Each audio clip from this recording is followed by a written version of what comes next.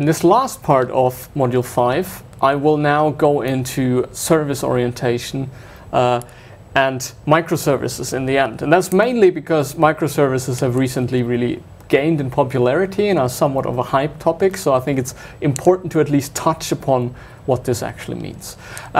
So at the core of this is something that we call service orientation. So the idea is, instead of going, I would say, in the classical way by functional components, so we have a component that does UI, we have a component that does business logic, and we have accordingly specialized teams, interface designers, business logic people, database people. They know their stuff in that area. Instead of that, we structure our system according to services. So we have one service, and then we have another service, and of course they don't have to be layered, they can be structured in any kind of way. And the idea of a service is that it is something that is independent of the product you're offering, and that it provides some kind of capability, some kind of value, you could say. And then your overall application is just taking different services and putting it together. And this sounds a bit complicated, but you can, for example, remember what I did in the UML slides on the component diagram. I discussed something, I even called it a service, the payment service. So imagine you have your web shop.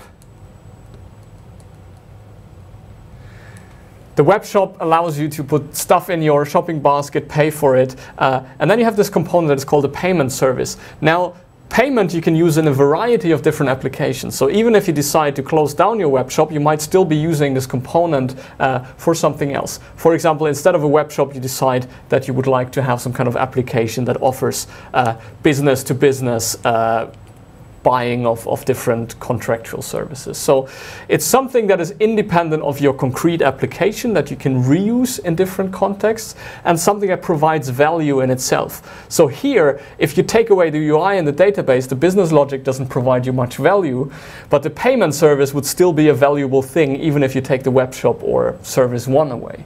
So the idea is that your overall system is composed of different services. And they should be coupled in a loose fashion. So it should be easy to add or remove services if you would like. They should be combined or combinable in innovative ways. So maybe you realize, well, if I take in, there's another service that some other company offers, service 4. If I take that into my application, I can offer something that is really new and really cool. So it's not something that's very planned, but you can just combine things in an innovative way. So that's something you can do, and then ideally these things should be platform independent. So service 1 might run on an Android phone, service 2 might be on a Windows computer, and service 3 runs on Linux, implemented in JavaScript. This is implemented in Java, this is implemented in C++ or something else. So ideally this should be platform independent, and the communication should be standardized. And this is actually, or this evolved over time into an architectural style that is called service-oriented architecture, or SOA. And what you had in this style is a service registry, so some place where you can register your services and say, hey, I'm having a payment service here, you can use it if you want. You have the service provider, the company or the individual that actually implements and runs the service, and, well, you have the service user, you could say. You have the application that actually wants to use it. And that application could then check with the registry what kind of services are offered. Well, that registry knows about all the providers and basically deals with the communication. So the providers publish their services and the users find these services, and then the users can, well, bind them, it's called in the SOA style, basically use them. that's the overall idea. So you have some kind of central place where you can say, hey, look, these are the services that I provide. And then a user can go in and say, yes, this is cool. I want that service. And you can combine them at runtime. The problem here is, of course, this has to be standardized. So you have to know how to publish services. You have to know how to look for them.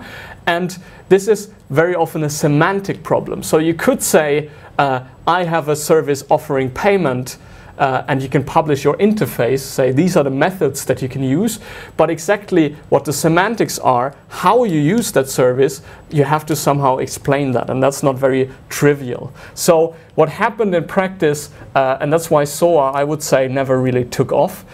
What happened in practice is that they tried to standardize all these things very strictly, and it became a very complicated thing. So the idea was to keep this very lightweight, very loose, very easy to exchange or procure, buy new services, but in the end it ended up as a very complicated thing.